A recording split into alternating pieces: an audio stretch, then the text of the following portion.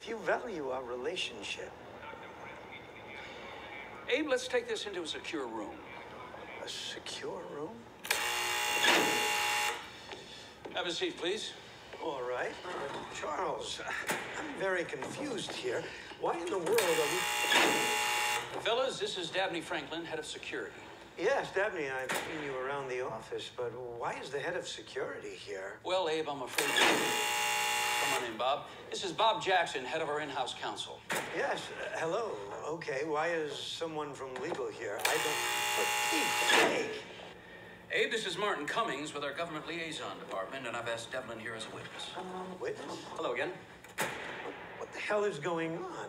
This is a little awkward, Abe, but I'm afraid your actions force the issue. What actions? Well, you've been pressing so hard about your son coming on board that I need to tell you something.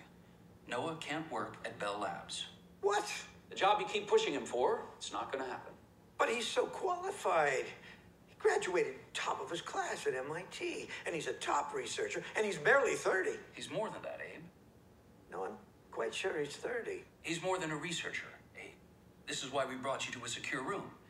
We're going to let you know a couple of things that a man so far down the totem pole, such as yourself, normally wouldn't be privy to. Martin? Your son is involved in a highly classified project for the United States government. That's not true. Is it? At the highest levels. He let me know a few weeks ago that you were pushing for him to come here, bandying his name about. You talked to them? He didn't have a choice, Abe. You were so vocal about it, so persistent. But now you know. It's not going to happen. There should be no more mention of this.